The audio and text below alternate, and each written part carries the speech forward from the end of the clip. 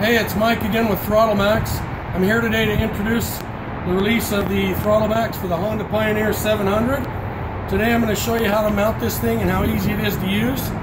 In your packet you'll get a Throttle MAXX pedal for your machine with the mounting bracket and hardware. To mount the stuff, all you need is a Phillips head screwdriver and a 10mm socket. If you want to come on in here, I'll show you how to mount this thing. You're going to want to take your Throttle MAXX pedal and slide it right up under the factory pedal so that it fits in the notches and brackets provided.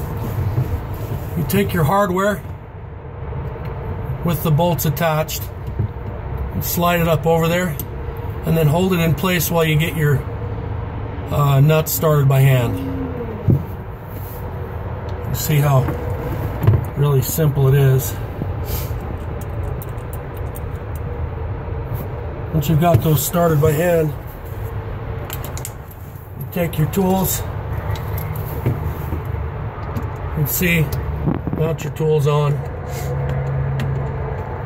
and just cinch the mounting bracket down so that it's snug and it fits in a position like that so that the factory gas pedal is sitting in the slot provided. You can see how steady that is. It's not going to come off.